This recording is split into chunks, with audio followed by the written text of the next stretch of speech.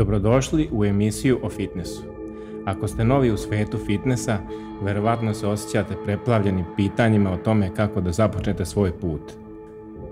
Ali ne brinite, u ovoj emisiji ću vam pružiti savjete za izgradnju temelja za uspešan početak. Bez obzira da li ste početnik u fitnesu ili već imate iskustva ili ponovo krećete posle duže pauze, ovo je emisija koju ne smete propustiti.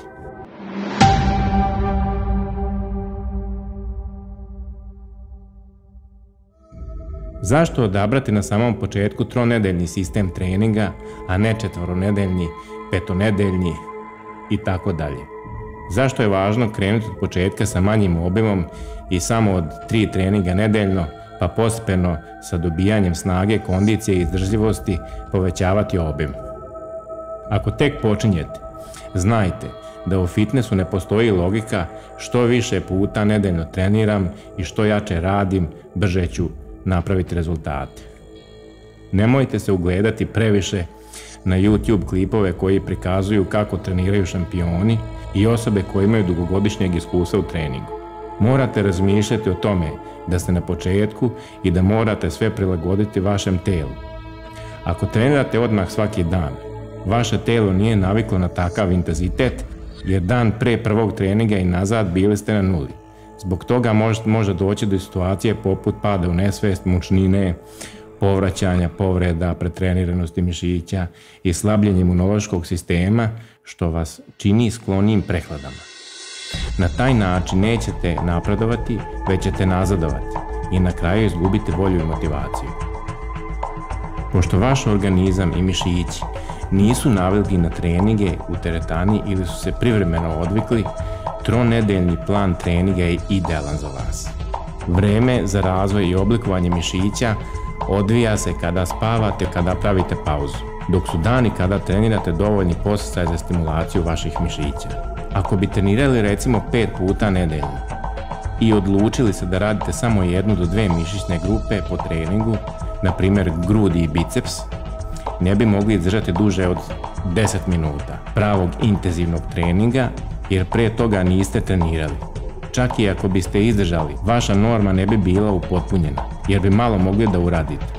Da bi tek sljedeće nedelje radili iste mišićne grupe, tačnije imali bi predugu pauzu od mišićne grupe do iste mišićne grupe, gdje se u petonedeljnom sistemu treninga najčešće da i primetiti, a to je da se jedna mišićna grupa najčešće trenira samo jedan put u nedelji dana. Pošto možete da izdržite recimo 2 do 3 serije po mišićnoj grupi, a to vam govorim kao neko ko ima iza sebe preko 20 godina iskustva, ta mišićna grupa bi bila dobro urađena, a time lepo umorena. Međutim, ako bi trening trajao samo nekoliko minuta zbog umora u toj mišićnoj grupi, trebalo bi dodati još vežbi za ostale mišićne grupe kako bi se istreniralo cijelo telo. Radeći po 2-3 serije po jednoj mišićnoj grupi i po jednoj vežbi za tu grupu, a tako cijelo telo, imat ćete zaista dovoljno intenzivan trening. Kako vrijeme prolazi, vaši mišići će jačati i morat ćete da trenirate sa još dodatnih serija. Zbog toga se pravi novi sistem treninga postepeno kako se vrijeme u teretani ne bi povećavalo preko 45 minuta i kako ne biste trenirali duže od 4 sata. Sljedeći korak bio bi da radite pola tela u jednom treningu, ali 4 puta nedeljno. Zaključujemo da je princip postupnosti najvažniji faktor za dobar temelj napretka. Kada vaši mišići još ojačaju, tada ćete moći da stavite i 2 vežbe po mišićnoj grupi i da radite samo 2 do 3 mišićne grupe u jednom treningu. Kako se povećava vaša snaga i izdržljivost, tako se povećava i intenzitet i obim treninga. Ipak morate biti oprezni da ne pretjerate. Zato se pravi plan da od jedne mišićne grupe do druge prođe bar 4 do 7 dana pauze, jer je intenzitet i atak na mišićnu grupu veći sa više serija i više vežba. Što je manji intenzitet i manji atak na mišićnu grupu u jednom treningu, to trening može obuhvatati više mišićnih grupa i manje vežbi, recimo 1 do 2, a telo i mišići će se oporavljati brže. Zato se od mišićne grupe do mišićne grupe pravi pauza od 1 dana, a na kraju nedelje i 2 dana. To je slučaj sa tronedeljnim sistemom treninga. Kada uradite svaku mišićnu grupu intenzivno, to jest do otkaza, po broju ponavljanja po seriji, vi ćete veoma brzo napredovati i bit ćete prezadovoljni rezultatima. To vam garantujem. Međutim, ako odmah krenete sa više puta nedeljno i više vežbi po mišićnoj grupi, vežbači koji žele da napreduju savjetujem da idu postepeno u trening. Ako odmah počinju sa intenzivnim treningom, verovatno neće napredovati ili će napredovati jako malo. To je kao kada bi odmah iz prvog razreda osnovne škole krenuli u srednju školu. Potrebno je imati iskustva, znanja i informacija da bi se išlo dalje.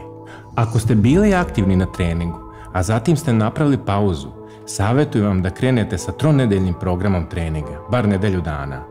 Nakon toga vratite se na intenzivniji plan treninga. Na taj način ćete spriječiti povrede, upale mišića, postepeno ćete se vraćati u formu i neće vam biti odmah teško za psihu. Mišići imaju receptore koji pamte i mere nivoe i upravo zbog toga početnicima treba pružiti pravilan i izgrađen temelj od samog starta. Postepeno kroz vrijeme i mijenjanjem intenziteta imamo više prostora za napredak. Sa svakim mijenjanjem dolazi nova stimulacija za razvoj i napredak. Bilo da je to oblikovanje tela, izgradnja mišićne mase ili gubljenje na težini. Ako bi se odmah krenulo sa maksimalnim naporom, telo bi se na to naviklo i više ne bi bilo dovoljno prostora za napredak. Iz neznanja bi se propustilo mnogo na preskočenom putu napretka. Propustili bi mogući napredak u dovoljnom intenzitetu i obimu. Zato je važno ići postepeno i imati strpljenja u treningu. Vidljivo je iz ove emisije zašto je tronedeljni plan treninga bolji za početnike od drugih sistema. Ja sam prošao kroz sve moguće greške, zato posjedujem iskustvo koje mi omogućava da ubrzam vaš napredak, sprečavajući vas da pravite iste greške kao i ja. Mnogi od vas treniraju bez trenera, ali nažalost, ako nastavite tako, treba će vam godinama da postignete rezultate koje biste uz pomoć stručnjaka mogli postići za samo nekoliko mjeseci. Bez sumnje ćete nailaziti na mnoge greške koje će usporavati vaš napredak. Zato je važno imati prave informacije i poznavati iskustvene činjenice kako bi vas to promijenilo na pravi način. Mogu izraditi program za svakog pojedinca prema njihovim željama i ambicijama i uštediti im vrijeme koje bi inače proveli u začaranom krugu bez posebnih rezultata. Pratite me i ne propustite ostale emisije i korisne informacije klikom na dugme like, subscribe, a ako smatrate da bi ovi savjeti nekome bili od koristi, proslijedite im ovaj video i neka i oni postanu deo naše zajednice na mom YouTube kanalu. Hvala svima na podršci i vidimo se u narednom videu. Ne zaboravite da ostavite komentare, pitanja, sugestije jer će mi biti od pomoći za naredne videoklipove koje pravim za vas. Pozdrav do sljedeće emisije.